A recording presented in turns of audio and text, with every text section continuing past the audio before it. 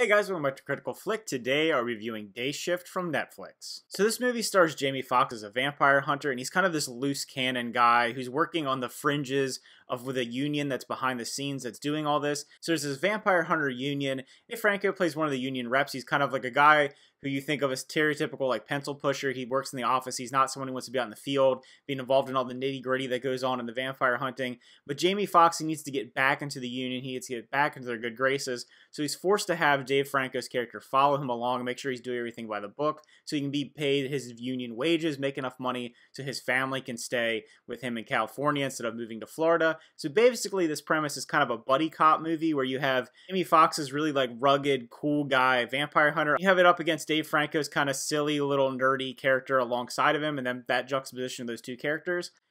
I have to say, the biggest thing about this movie, the thing that makes it really enjoyable, and one of the things that I really liked about it, is it's really well choreographed. There's some amazing stunts in it. There's some really cool fight scenes. All the action set pieces work really well, and that's not a surprise with the director being someone who's done some really fantastic work in the stunt world. So I think that alone makes the movie worth watching, but that doesn't mean that it's perfect by any means. The biggest knock that I'm going to have about this movie is the dialogue. I think it's really clunky. I think the movie's not particularly well written.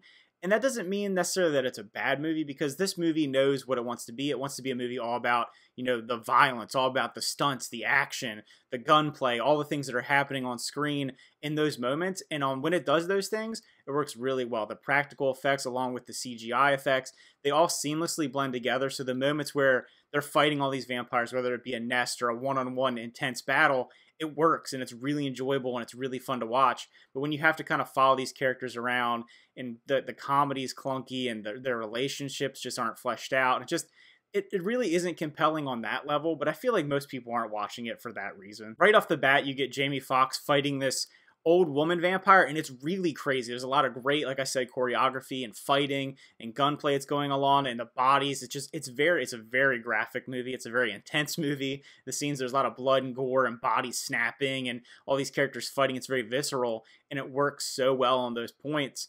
But it just gets held back because of the script writing and the acting. While it isn't terrible, there's just not a lot to work with. I would say probably the best performance in this movie is Jamie Foxx. I think he plays the character really well. He is kind of playing almost like that suave, likable Jamie Foxx character that you expect from him, so he does a good job at that. Dave Franco, he's a good comedic actor. I don't think he's given a lot to do with this. I think the comedy falls a little bit flat, but there were some funny moments with him. Their dynamic does work. It's not the best chemistry in the world, but it does create some funny situational moments. Some of the best fight scenes in particular, some large groups of people fighting in some condensed spaces. There's one scene where they're fighting in this house that's a hive. So it has all these different vampires coming out of the walls. You have some contortionists in there. You have a lot of just really intense fighting with all kinds of weapons, baseball bats, knives, grenades, just everything you can think of. So they throw everything in the kitchen sink, and it is really fun. It's a fun movie if you're into kind of the intense blood, gore, vampire / zombie type movies that came out a few years ago. I think you'll really enjoy it.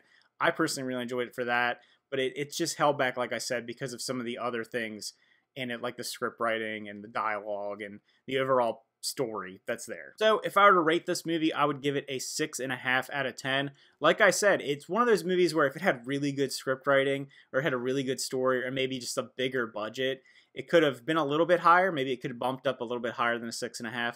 You have a film like, let's say, Mad Max Fury Road, where there's not a lot of plot, there's not a lot of story, but something about that pushes it to another level. This movie has some really, really good stunts, and that's what makes it an enjoyable movie, and a movie that I would recommend if you're someone who's into stunt work and you're into kind of the intense things that go along with that.